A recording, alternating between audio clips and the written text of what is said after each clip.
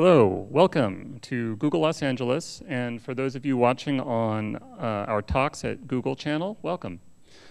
We're very pleased to welcome Jeff Potter, author of Cooking for Geeks, who will be running some experiments today that will involve all of you. A little bit about Jeff.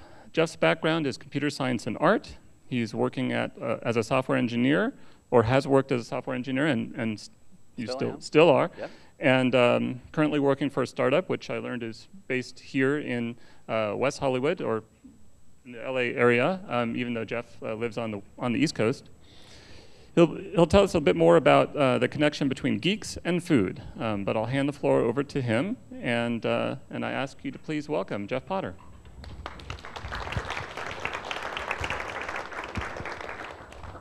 So thanks so much for that very kind introduction. So yeah, my background's computer science, and I ended up writing this book a few years ago after being at one of the foo camps, not food, but foo, as in O'Reilly. And one thing led to another, and here I am, still geeking out over food and having a good time with it. So today I'm going to really talk about two different things. The first half of this is going to be basic food models, and the second half is going to involve that tray in front of you. So when it comes to food, it's always fun to ask people what they think happens when they cook. So given a lump of cookie dough, you put it in your oven, what happens? You get fatter. That is perhaps true. What else happens? Heat is applied to it, it doesn't change the molecular structure. Well, it changes heat is applied to it. The molecular structure changes a little bit. Definitely something happens. You know, I've had people say magic, but there's a little bit more going on here than just, cookie going into, raw dough to magically baked cookie. So the thing I love about doing this particular experiment is that you can do this at home with a probe thermometer really easy. There's actually a little white line on the left there. That's a probe that I stuck into a lump of cookie dough, threw it into an oven, and just started watching what happened to the internal temperature as it started to bake. And around 92 degrees Fahrenheit, this begins to happen. The edge of it begins to kind of spread out. And this also is the temperature at which butter begins to melt. So that's actually kind of insightful. You begin to think about the fact that the food is heating up and certain reactions are occurring. In this case, butter is melting. Then a little bit higher up, around 212 degrees, the moisture from the butter and the egg in it begin to steam out and obviously evaporate. But also certain starches in the flours begin to actually melt and change their structure as well. A little bit hotter, around 310 degrees, the outside begins to start turning light brown.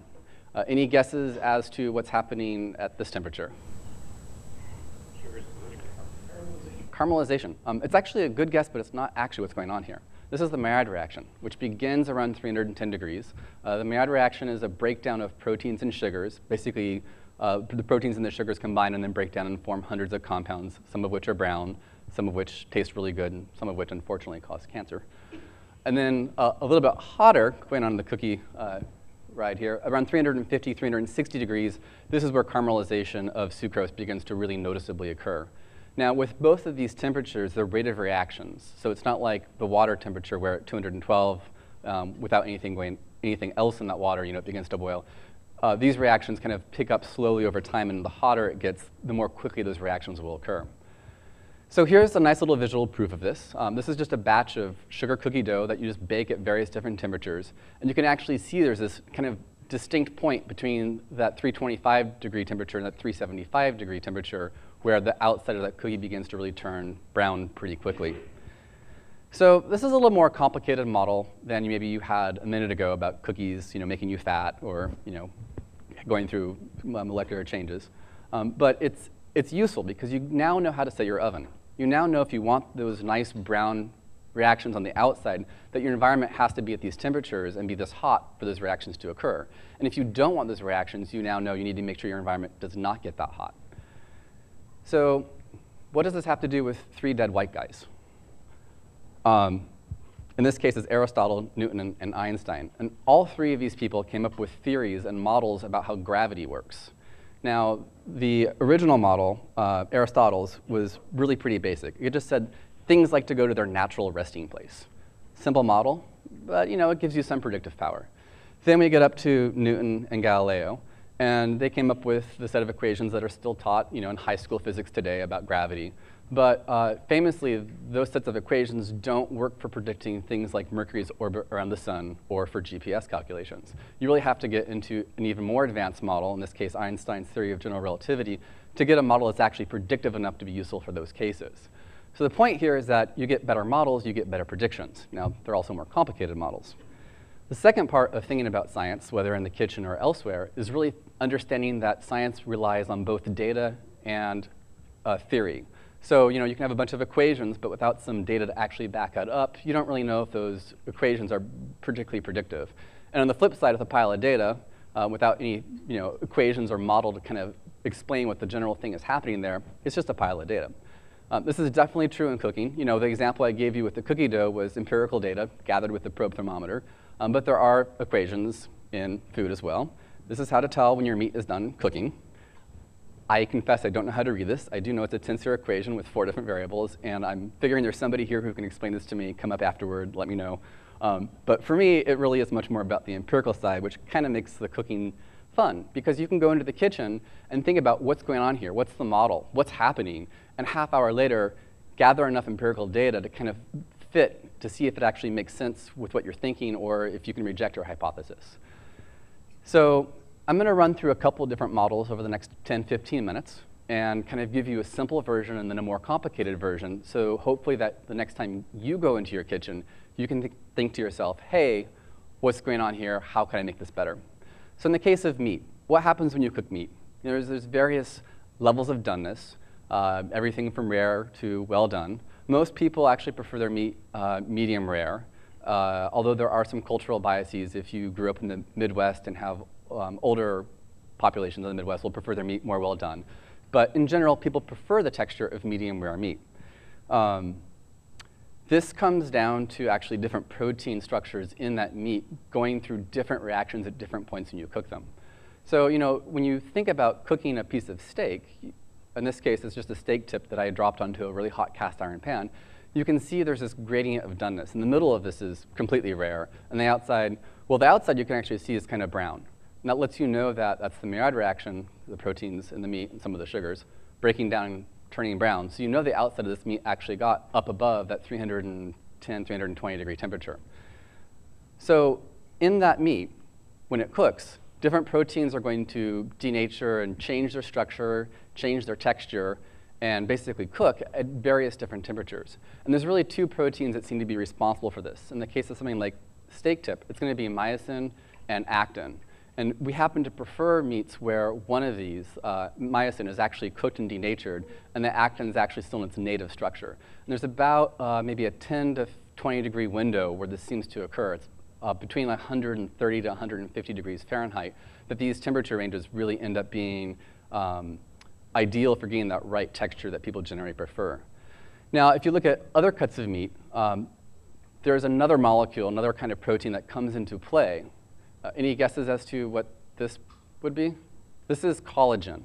It's essentially the equivalent of steel in concrete. It gives the muscle tissue structure. It's almost like, reinforcement. If you think about animals like the octopus and squid, they don't really have a skeletal structure. They have a lot of collagen, and that's what gives them their structure, which also, when it comes to cooking, makes it tough.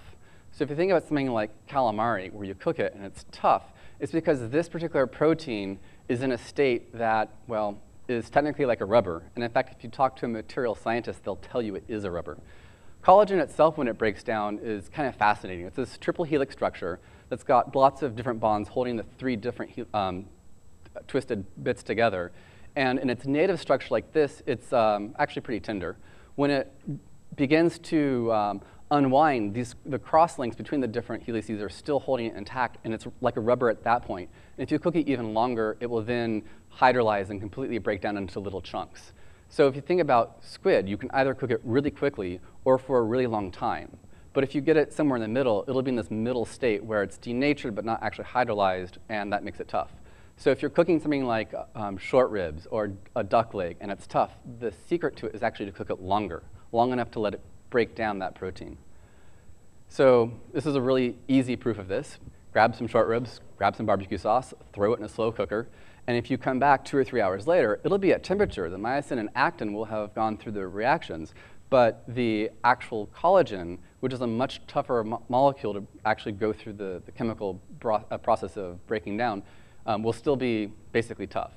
So throw it in, cover it up with some sauce, come back a few hours later, and you'll actually have, if you wait long enough, an amazing, really tender beef short rib. So here's a simple model, and here's the better model. The simple model is, well, follow a recipe. Cook it to 165.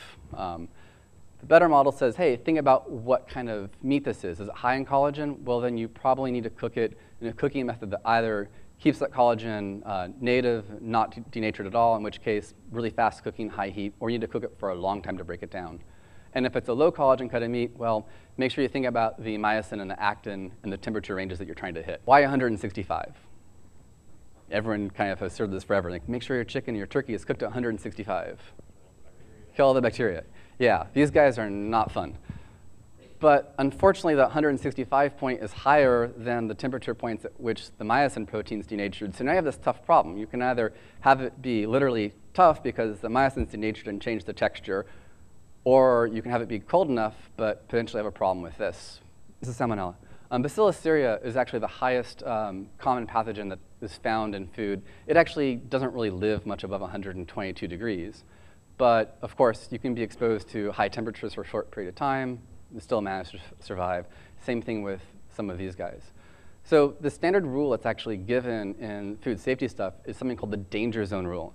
And it says don't hold foods between 40 and 140 for more than 2 to 4 hours. It actually depends on what state you live in. The guidelines for food safety are state by state.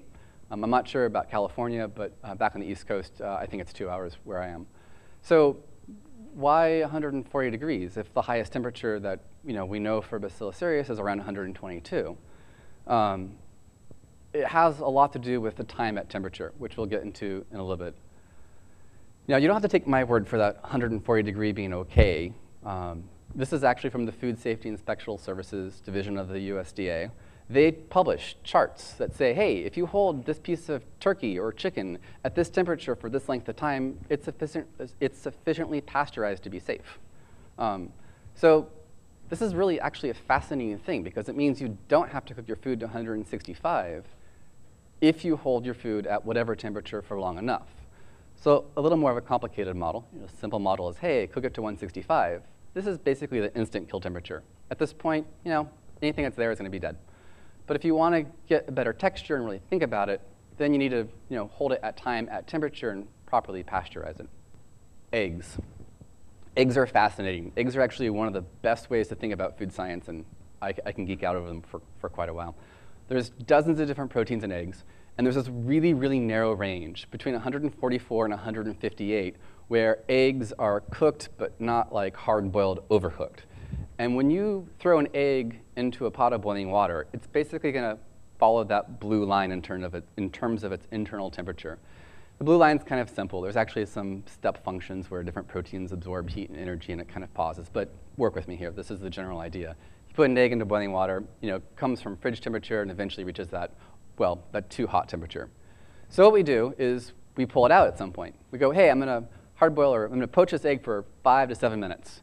You pull it out, and there's a little bit of carryover as the outside of the egg is hotter and the heat kind of penetrates in towards the center. But hopefully you hit it right, and you get your perfect egg. But what would you do if you want to cook a perfect egg? This is an egg cooked for 2 minutes. Definitely not cooked. 3 minutes, 4 minutes, 5 minutes. At 6 or 7 minutes, maybe it's a little bit runny, but around 8 minutes, that looks like a pretty good egg to me. I personally would go for that. You might like it a little bit more well-cooked, and eventually around, in this case, 11 minutes, it's a sufficiently hard-boiled egg. But what we're really going for is something that's in that ideal range, something that's got the right texture, where the right proteins are denatured and cooked, and the other ones above that aren't actually set yet. And there is a way to do this. And when you do this, you get an egg that actually has this amazing texture, where the white and the yolk are kind of roughly the same texture. And you can take the egg and just crack it, and it kind of falls out of the shell like that, which is amazing when you're cooking brunch for like 100 people, or doing a demo for 100 people who have eggs in front of them that might be cooked this way.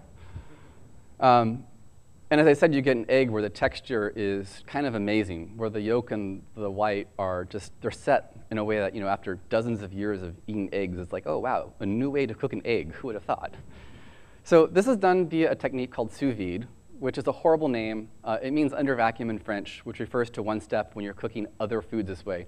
Really, it's ultra-precise, low-temperature poaching. In this case, there's actually one of these water baths set up around the corner for you guys to look at afterward. All it is a water heater that's agitating with a little agitator that keeps the water moving around and a thermostatic controller that keeps the water at a very precise temperature. So if you think about that graph where I said there was that really, really narrow range, this basically keeps the eggs, well, it keeps the water at that range. So there's commercial equipment to do this. Lab equipment, this is $1,000 territory. I bought mine on eBay. Who knows? I hope it was clean. There's consumer stuff, $400-ish. It matches the rest of your stainless steel appliance, and it's nice. You plug it in, it works. If you're handy, a pair of wire cutters and a slow cooker. You too can, MacGyver your own setup for less than 50 bucks. And there are some amazing reasons you might want to do this. So here's a piece of meat that's been cooked this way. You see the piece on the left, which I showed you a photo of earlier, where you had that center being rare, and as you went to the outside, it got well done. And then there's a piece on the right, which is completely medium rare, center to edge. Like, it's just kind of texturally perfect, the whole thing, not this little narrow band, not the middle. The whole thing is just, like, perfect. You'll also notice that the outside has no browning reaction on it. So you know the outside didn't get up above that 320-ish degree temperature. There's no Maillard reaction on it, which is another clue that it's actually cooked this way. When you do cook this way, by the way, what you normally do is separate the two steps of internal temperature and external temperature. You would cook it sous vide, then you would take it and drop it in the pan for just a few seconds to get the outside nice and browned without cooking the inside much further. So the simple cooking model, hey, cook food for a certain amount of time. But the better cooking model is, hey, think about what temperature you're trying to get to. Think about the reactions that occur at those temperatures, and then figure out how to get in an environment where the food is going to come up to that temperature or down to that temperature in a controlled way that's safe. Really here, though, the key insight is that temperature is way more important than time. Time is just a proxy for temperature. So here's a handy-dandy chart of almost everything I just threw at you in terms of temperatures. It's kind of amazing that most things happen in what's actually a relatively narrow range of temperatures. If you think about wet cooking methods, these are things like steaming, boiling, anything that really involves water. They're all things that happen, obviously, below the temperature at which water is able to turn to steam. And those reactions, those cooking methods, will not get the reactions that occur at higher temperatures on this graph. So these are better models. They are not perfect models. And the reason for this is that, in theory, the model describes a perfect world. But in reality, it's got some sort of error bar on it. The better model's got a smaller error bar, but it's still a model, and so take everything I've said with some small grain of salt, pardon the food pun. There are exceptions to all these rules. But at the same time, all models are wrong, some models are useful. Having a better model at this point will hopefully help you when you go into the kitchen to actually cook something. So I showed you this graph a minute ago. It's always fun to kind of think about, the extremes. What happens if you go way, way hot? Of course, this is where my background in, computer science comes out. It's like, well, what happens if we go this high? Pizza. Yeah, exactly. And actually, pizza works incredibly well because it's very, very thin. And so you don't have, you don't have to wait very long for the whole thing to come to temperature. This is my oven back on the East Coast. I just followed somebody else's advice and clipped the lock so I can open it while I'm cleaning cycle. Let me tell you that 800 degrees is substantially different than 700 degrees. I cannot put my hand into an 800-degree oven for more than like half a second, maybe. 700 degrees, you can kind of, pick up the casserole, whatever. Like 800 degrees, this is like an impenetrable wall of hot. So yeah, you can easily get your oven up to insanely hot temperatures, and you can make amazingly delicious pizza in like 45 seconds. It's ridiculous. The downside of it is your oven's really not designed for this. One of these is the original pane of glass on the double wall. The second piece of material there is actually something called pyroceram 3. It's quartz crystal. It's what they used to use on missile nose cones in the 1950s. It's heat rated to a much higher temperature. My oven broke, basically. I was putting a pizza in one day, and a little bit of sauce fell off the edge of the pizza and hit the glass, and the glass basically went and broke. It's truly amazing what you can buy on the internet. And thank you guys for making it really easy for me to go and search for Pioceram 3 and get someone to custom cut it. And the irony is it was cheaper than the replacement part from the manufacturer of the oven. What happens if you go the other direction? Ice cream, yeah. Negative 320 is about the temperature at which liquid nitrogen boils. I will point out that when you make ice cream this way, you can make delicious ice cream that you can't make other ways because ethanol doesn't freeze at standard ice cream temperatures. If you get it cold enough, it does. And there's enough hysteresis in the system where once it sets, you can then bring it back up to temperature that's safe to eat, around, say, negative 20 Fahrenheit. It's kind of amazing what you can do with a little bit of ingenuity and thinking about what happens. Some milk, bottle of Bailey's, some sugar, throw some liquid nitrogen in it, wait 30 seconds and call it a day. So unfortunately, I don't have any liquid nitrogen on hand today to make you guys some of this ice cream. Just take my word for it, it's really delicious. I think it's page 349 or something. There are instructions in the book. And I'm in LA every couple of weeks, so if some people wanted to get together and had some liquid nitrogen, this could be done. It is delicious. Just make sure it's not too cold because you actually will freeze your mouth, which is not fun. Kind of the first half of the talk ends here. This is kind of the standard, hey, here are some models about how stuff works in the kitchen. Simple models, simple predictions. Better models, better predictions. I would say the 3 key takeaways, if you really want to remember these 3 things, is temperature is more important than time. Think about what those temperatures are, 310 for Maillard, 350 for caramelization. Now you know how to set your oven or pick your cooking method. And then finally, don't overcook and don't undercook your meats. Getting the right temperature is actually really important to getting really good flavor and really good texture. So now we get to do the fun experiments that are in front of you guys. And this is a bit that I have not had the opportunity to do this way in the past because Chef Bill here has done an amazing job at actually creating these wonderful trays, which for people who are watching online, I'm terribly sorry. It's not even really easy to set this up because you need someone else to do it for you, otherwise you know what the experiments are. So we've got, I think, 4 different things here, and we're going to start with the wine one. So don't actually do any of these steps until I tell you. But in the white cup is this nice blend of Syrah Merlot, 2011. It has no description on the back, but it looks pretty. Reserve de, I'm sorry, I'm not going to try to butcher French while being recorded. And then the small plastic cup is a 2012. That's actually substantially similar. And let's see here, it says in the back, philosophy of farming small hillside vineyard sites and naturally and harmoniously with nature, made from 25 to 50-year-old vines on the sunny and stony slopes of Languedoc. Sorry. This wine captures the essence of southern France. So that's in the plastic cup. So the question for you is just to think about what you're tasting when you taste these 2 and which one you prefer. So go ahead, take a sip.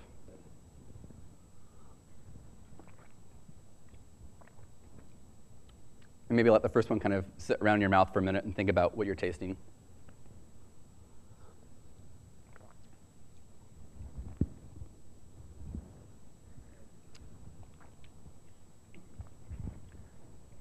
And after you've had a chance to taste the first one and kind of make your mental notes about it, taste the second one and think about what you're tasting.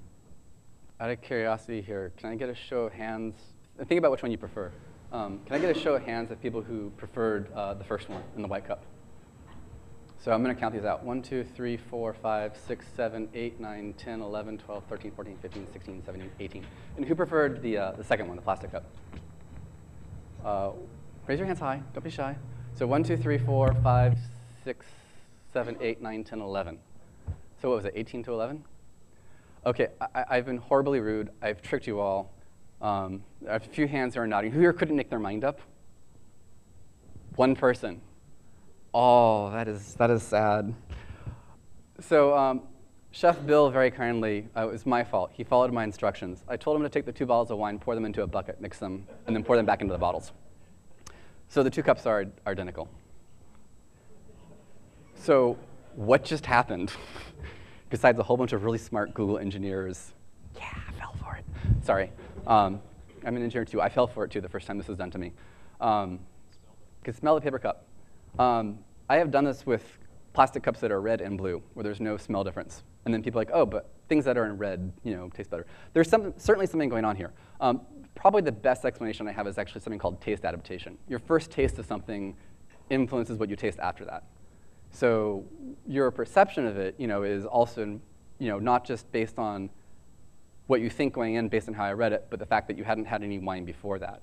So if you're thinking about sensory analysis, it's actually a lot like thinking about data analysis in any context. You have to do a proper, good, controlled experiment. In the case of something like this, what would normally be done is something called a triangle test, where you're given 3 samples where 1 is different and 2 are the same, and you're asked to pick out which one of these is different from the other 2. At that point, you can do some pretty good stats. But if you're just given 2 samples and say, which one do you like better, it's really hard to figure out because you don't really know, based even on just taste adaptation or whatever else is going on that day, why you picked one over the other. You can't really describe it in any sort of quantitative way that's useful. So I find that it's just kind of a fun thing to do to get people to think about what you're sensing, what you're tasting, how much of it's actually in the food, and how much of it is in your perception of the food. And there's been a whole bunch of studies that have looked at red wine versus white wine, or people who are told that they're given white wine and the red wine is actually the white wine that's been dyed red. And this study actually comes up time after time, and it's a fascinating one, not for the reason that you might think here in terms of, hey, you're being fooled that it's white wine versus red wine, but the participants are asked to describe the wine.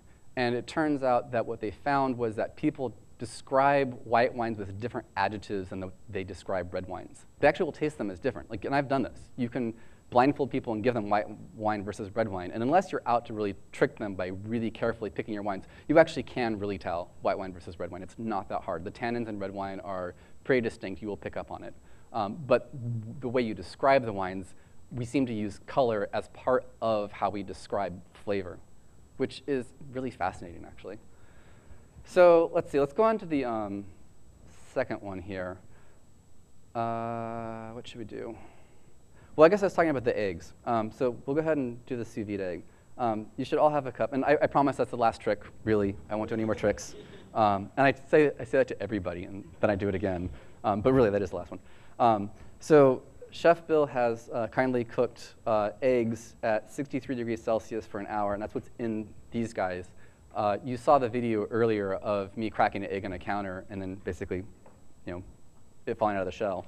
So basically, just crack it on your tray and feel free to dump it into. I'd probably dump it into this cup, but you'll get a sense of what one of these eggs looks like.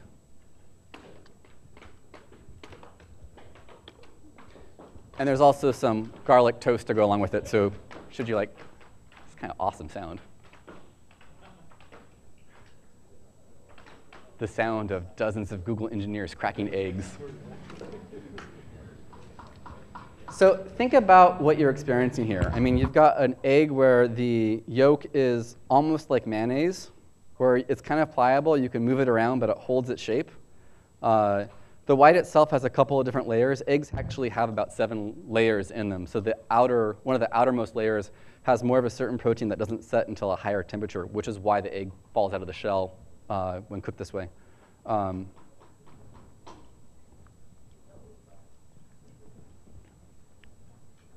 Maybe some salt and pepper would be, if you were cooking for brunch for people. But it's kind of neat to actually experience an egg that's been done in a different way. What do you guys think? Got a thumbs up, and somebody said it's great. Another thumbs up.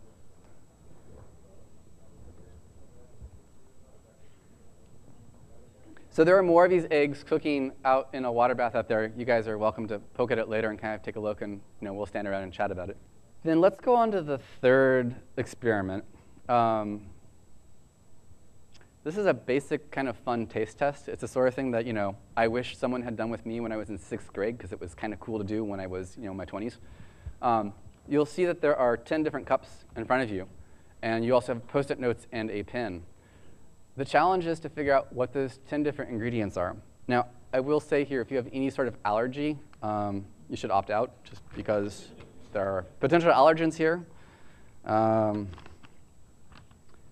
But if you guys want to basically poke through them and write down your guesses for a few minutes, and while we're doing that, I'd be actually happy to take questions on anything so far. So feel free to basically run through them. The little cups aren't actually laid out exactly the same on everybody's tray. So I would start with the white cube ones. There's two that are kind of white and cubed, and work your way kind of up a line and down a line. And when we go through them, I'll try to keep it in order, but you'll figure out if you've got them mixed up. So while you guys are tasting stuff and writing down your guesses, feel free to throw any questions you've got at me so far from all the various temperatures, and feel free to consult with your neighbors. I see a very puzzled look here in the front. Which one are you looking at? That one.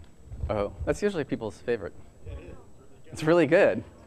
We'll come back to this. So he's referring to the one that's this kind of a powdery black stuff. He's saying it's like, you know, it's really good. I promise it's completely legal. It is not dirt. At least I wouldn't characterize it as dirt. Hey, hush there. You might think that. It might not be missing anything. That's the real catch. I don't know, it's actually a question for Chef Bill. Is it the whole product? It is, OK. Yeah, no, it's not missing anything. So it's probably been enough time you've probably got at least a few of them written down and guessed. So let's go with the first one. These are the large kind of white squares.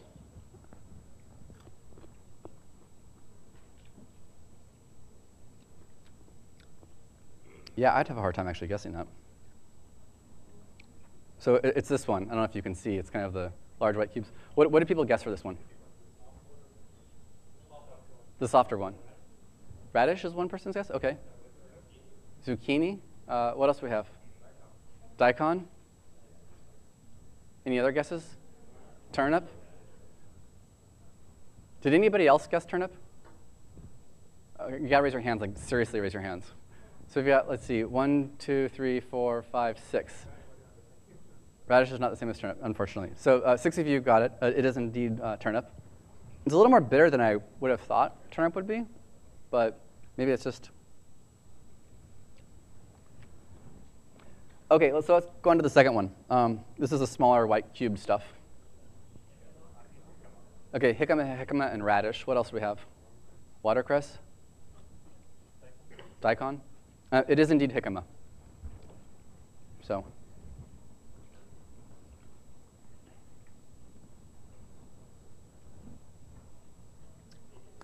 OK, so there's this kind of light, powdery stuff that looks like that. It's almost almonds, macadamia nuts. What else do we have? Walnuts, almonds.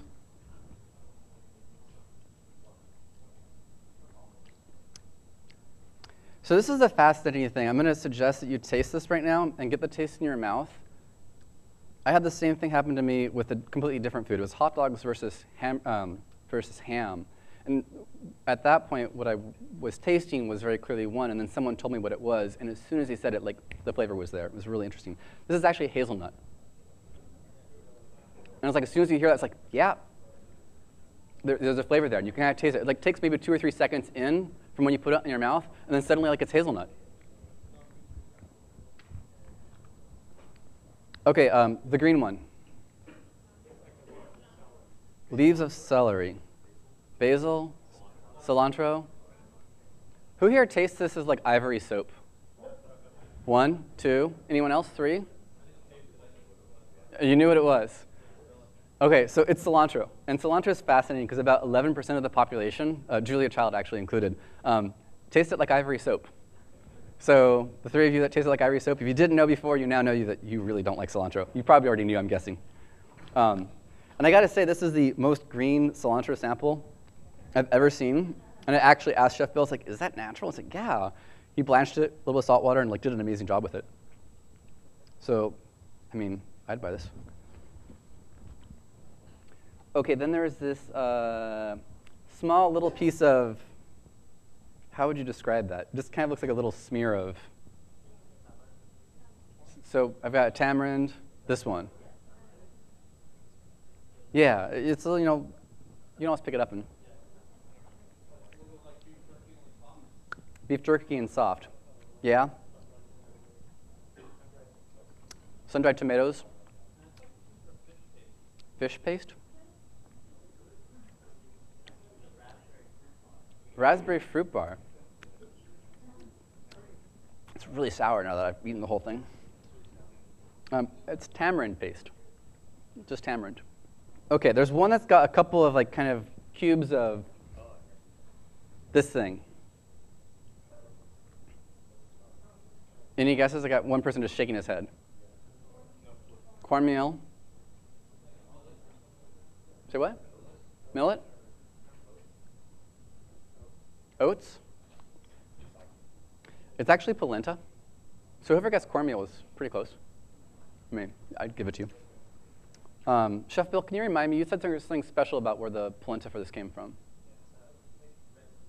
Red flint corn. OK. So you've got one that's got little seeds in it. Yeah, that's caraway. Chef and I were talking beforehand. Like he was wondering if you should have ground them up. And I was like, nah, you know, people they won't necessarily know, but it's definitely got a strong taste. No mistaking it. Then let's go for the let's go for this one. Almond butter, peanut butter, cashew butter, sunflower seeds, tahini. It's sunflower seeds. Now, maybe I should have suggested you get the taste in your mouth and then tell you. But yeah, isn't that amazing? It's like you don't know it beforehand. You have one taste, and then you told it it is, and suddenly it becomes. OK, 2 more to go. This guy, kind of the purplish. Cherry? Did someone say banana? Somebody's guessing currant, raspberry, blackberries. It is blackberry.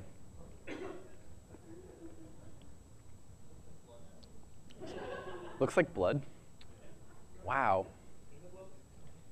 Hemoglobin. I've clearly not been thinking creatively enough. Next time I'm here. OK, the last one in these little cups, this black powder. This black powder that somebody said was really delicious. Chocolate cake? It is Oreo cookie. It is Oreo cookie. It's the whole cookie, cream filling and all. Cream, yep, the whole thing, whole cookie, just straight blended. Comes out like this. The amazing thing is, most people, when I do this taste test, like they will leave most of the cups empty, like with food in them. This cup will be empty. Which is a little scary if you think about it, because it's the only thing on this list that's actually completely artificial in the sense that it's, you know, not something you can go out and like pick or dig up, or, you know, it's engineered. It's engineered for you to like it, and it works, and it's delicious, and it's not so good for you in the sense of health. I mean, a little bit's fine, but I wouldn't want to eat that every day. So hopefully you learned something about the way that you are perceiving flavors and taste by not knowing what they are. And we didn't do any tricks here. We didn't dye anything. You know, there was no like blindfolds. You actually had a lot of visual clues about what you were experiencing. Imagine if you were blindfolded, and imagine if these things were completely pureed and you didn't have anything but, say, just odor. And then after you smelled it, we're also given a taste of it, and we're allowed to guess again. So even without, even without that layer of information removed, it's kind of fun and surprisingly difficult to figure out what it is you're eating. 2 down, 2 to go. So let's go for this guy. There's a little cup that's got a strip of paper and a peppermint candy. This is a genetic test. Some of you will taste this one way. Some of you will not taste it that way. Technically, I should tell you it's a carcinogen. There's a really small dosage. It's fine. But if you really get freaked out by that, don't do it. It's fine. The peppermint candy is for if you need it. You will know. So the way this works is basically you just put it on your tongue and see what happens. Whoa, look at all the colors now. What's it taste like? Bitter. Yeah. So if it tastes bitter to you, you probably really want the peppermint. It's not aspirin. So what's on here is a compound called phenolphthaleocarbamide, PTC for short. A chemist by the name of Arthur Fox in the 1930s, DuPont researcher, spilled this in his lab bench, and he didn't notice. And one of his colleagues was like, whoa, what's that really bitter flavor? This is way back in the days before OSHA. So Fox, like all good researchers, started giving it to people and seeing what their reaction was. And what he found is that some people taste it as really bitter, which I'm guessing was you. Who actually tasted this as like super bitter and like wants to punch me right now? 1, 2, really that many? Raise your hands high so I can really get a count. Like this is for science. 1, 2, 3, 4, 5, 6, 7, 8, 9, 10, 11, 12? Well, like really bitter. Like there's a middle ground where it's like it's bitterish, but like you don't hate me. Great. And who just had it taste like wet new strip? 1, 2, 3, 4.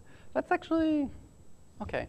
So the general population, just on average, it's like 25% taste it is really bitter, 50% taste it is kind of moderately bitter, and 25% taste it like me, like it's a sheet of newspaper or something, just tastes like nothing.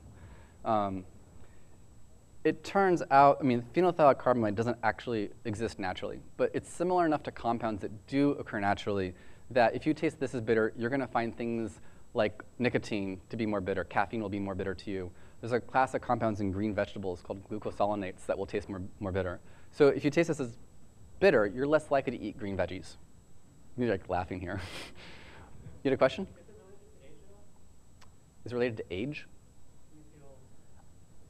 There's a preference for bitterness that we actually develop as we get older. Younger kids actually prefer sweeter foods. There's actually some correlation with bone growth and preference for sweet stuff. So like, if you've got kids and they say, I want, dessert, it's like, it's science, I need it, But no, there's nothing age-related to, this particular thing is called super tasting, which is kind of a misnomer. It's just one particular genetic discriminator that we know of in taste. But it does mean that different people actually taste some kinds of foods in different ways. So if you think about what you cook, if you think about, if it's, say, Brussels sprouts, we use salt to cancel out bitterness. So if you have something that tastes bitter to you, you can put salt on it. It actually like literally masks the bitterness. If you taste something that's more bitter as somebody else, you're going to put more salt on it. So you're going to actually oversalt it to their preference. So the idea of having a salt shaker on your table is actually not so crazy. It's because some people are actually going to taste some things as more bitter than others. Let's see, the last thing we've got here, and actually I might invite Chef Bill, if he is up for it, to come up and describe a little bit more about the watermelon stuff we've got going on here, if he feels like it. While he's come up here, you'll also see you've got 2 small cups that have pieces of beef, and he can actually tell us the exact cut of muscle. One of these is cooked traditionally, and one of these is cooked sous vide. So this is really an opportunity for you to kind of, poke, chew, taste, and see what you think of the differences of the 2 of them. Nice. Yeah, so the steak we have here is teres major, which is a muscle under the shoulder group. Hold the mic right up to that. Beef. I'm sorry. It's beef. So the one that is a lighter pink color, we've cooked sous vide, 134 degrees for 24 hours. Then just toasted it lightly on the outside on the grill to kind of give it that grilled flavor. What it should yield is a nice tender result, but kind of like Jeff was talking about before, you don't get that bullseye effect. You don't get the different layers of color change. We've got one solid temperature all the way throughout. So that meat is just the same from the outside to the inside, and the only thing we've done is just grilled the outside a little bit. The flavor of both of them is amazing. I'm noticing that the one that's sous vide cooked is definitely more tender. Just biting into it and kind of tugging it. We could get a little more scientific and like get a spring-loaded clamp and start tearing it apart. But you're doing a good job with the science. There's the collagen factor we were talking about before as well. The longer we're letting that go, kind of like the short ribs, it gets to a point. If you taste the other one, it's gotten to a point quicker where you can eat it, like you were saying, because we've just done it on the grill. We brought it up to the exact same temperature inside, but you can see how the color's changed all the way through, and it's oxidized a little bit. It's been sitting out in the room. It was just a little bit pink in the center for our 134, and then it got darker on the way out because it was cooked all the way on the grill. Again, done enough to eat, but not necessarily as tender as something that's cooked at that optimal temperature for a long period of time. And the watermelon. Yes, and the watermelon. Actually, yes. Let's grab the pack behind you. So this was, we were emailing back and forth before I showed up here, kind of thinking of what are some fun things that we might be able to show you that are done, tools and techniques that the pros have that are actually really difficult to do at home. And compressed watermelon definitely is I have not. I actually tried driving over slices of watermelon with the car. It doesn't work. You just get like. You are hacking things up, aren't you? Well, I didn't have a, I didn't have one of your really handy Ultravacs. So. Wow. I never even thought about that. That's a good idea. It's pressure, but it's the wrong kind. Yeah. So yeah, don't suggest driving over watermelons. It doesn't work out so well. Yeah. So the darker one is the one that we've compressed like this in our vacuum sealer machine. What we do then is we're drawing the oxygen out of the bag itself and away from the product. And atmospheric pressure, when we seal the bag, will compress it. We've gone at 100% vacuum, so this has taken all of the oxygen out. And this is what it looks like before we cut it. How thick was this before? So right now it's maybe... That's the same thickness. Same thickness, OK. Yeah, that's the great thing. We're just drawing out the oxygen and really pressing around the outside. Yeah, okay. Atmosphere is now pressing on it. You can feel it. We can pass it around. Yeah, we'll pass it around for... You guys can kind of... It's kind of cool. I mean, I want one of those at home. It is. So you see it's changed the composition and the texture a bit. It's burst all the cells inside, all the oxygen is drawn out, but yet you can still handle it, you can still cut it. It's still the same shape and size. Some say that it gets a little bit sweeter. I don't know if that's the color perception thing. I find that it does. It'll make fruit that's not quite ripe a little bit sweeter. But just kind of fun. It's a technique we use around here a lot. It just really, it draws your eye to it. The traditional one tastes delicious as well, but you'll notice it's got a lot more water inside. It's still got all that oxygen, so it's a very, very pale pink instead of that dark red. Awesome. Thank you. Okay, thank you. Yeah. Pleasure.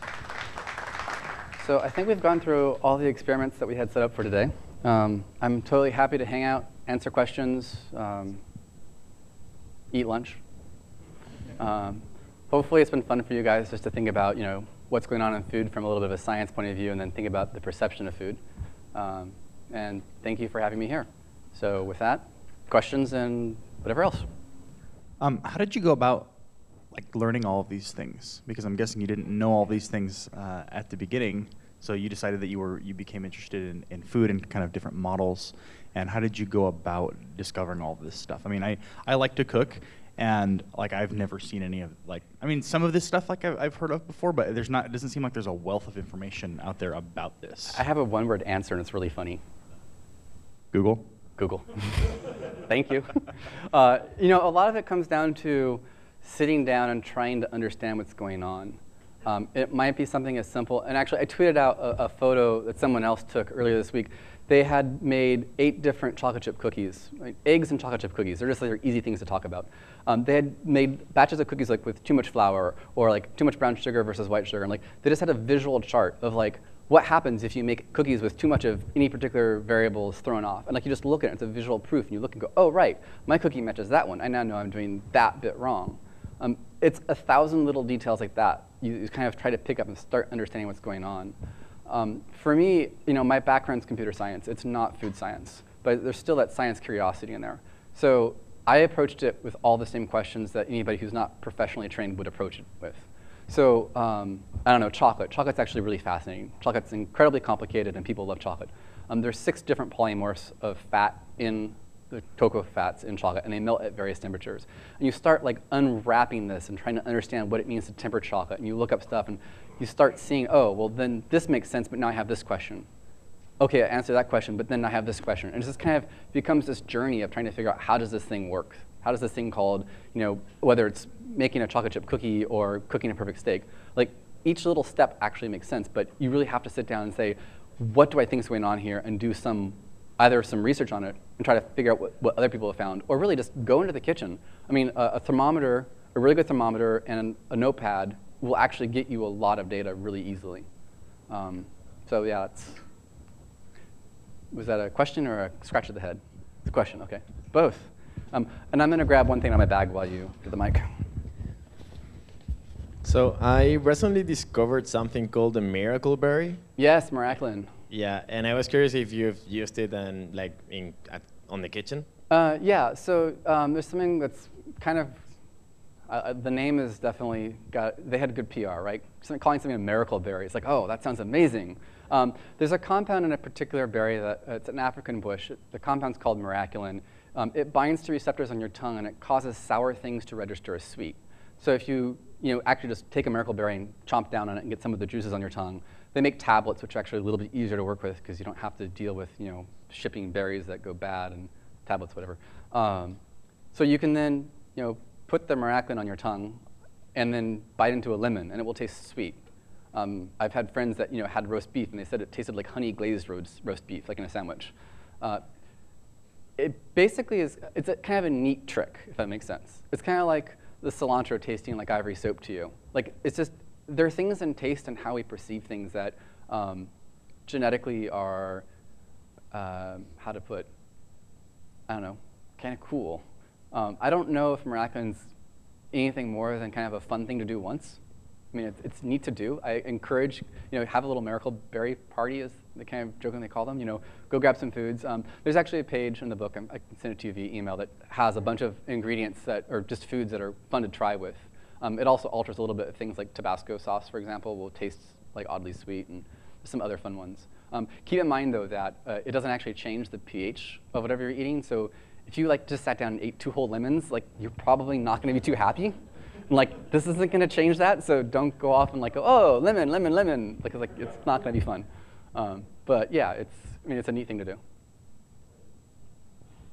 So with the natural food movement and kind of moving toward organicness and other things like that, have you, going away from that, had pushback from anyone, using your scientific method in a traditional industry? Is it kind of odd for people to see this kind of stuff? No, I don't really think so. I mean, there's a difference between, look, science really is about building models and understanding how things work. And that's extremely important, especially important in organic farming. You have to understand how the system is working. So if you're looking at anything like, take Polyface Farm, you have to really understand, if you're in that environment, how the ecosystem is working. And the science is fundamental and paramount for that to work. It is a tool. Whether you take that tool and you use it to figure out how to make a sustainable organic system, or if you take it to go and figure out how to make, black powder from the sample, one of these things might be good for you, and one of these things might not be so good depending upon how much you eat of it. But from a science point of view, no, I don't really think there's really zero tension there. I mean, you certainly get into dogma and beliefs about, oh, this is what you're supposed to do. This is what's really good for you. I believe this. And my response to that is, well, what's your model? Let's see the data. And if the data supports it, then hey, we've both learned something.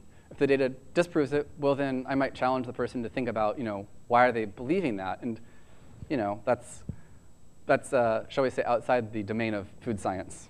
Okay, no more questions. So thank you, Jeff, very much for coming. My pleasure. Thanks.